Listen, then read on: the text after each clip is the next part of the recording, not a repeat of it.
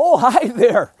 You just caught me doing my part, making sure I'm adding only compostable material to my yard waste cart. It's so important to keep the cart clean. Thanks to the efforts of you and your neighbors, we're turning food and yard waste into earth-friendly compost that's great for your plants, lawn, and garden.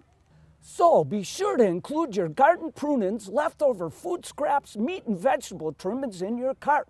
Plus, remember, food soiled paper such as greasy pizza boxes, coffee filters, paper towels, and napkins can be composted too. They'll all be transported to a composting facility. Over the course of several months, it'll be fully transformed into dark, nutrient-rich compost, helping plants and the climate. Never contaminate your yard and food waste cart with things that can't be composted or that belong in the garbage or recycling cart. Things like plastic bags, pet waste, glass, and metal don't belong in there. And take those pesky stickers off your produce like bananas. They don't break down in the composting process.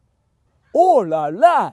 With your help, we can end up with this wonderful stuff instead of wasting it by sending it to the landfill. For more information about what can go in your yard, food, and food soiled paper cart, visit recyclefood.com.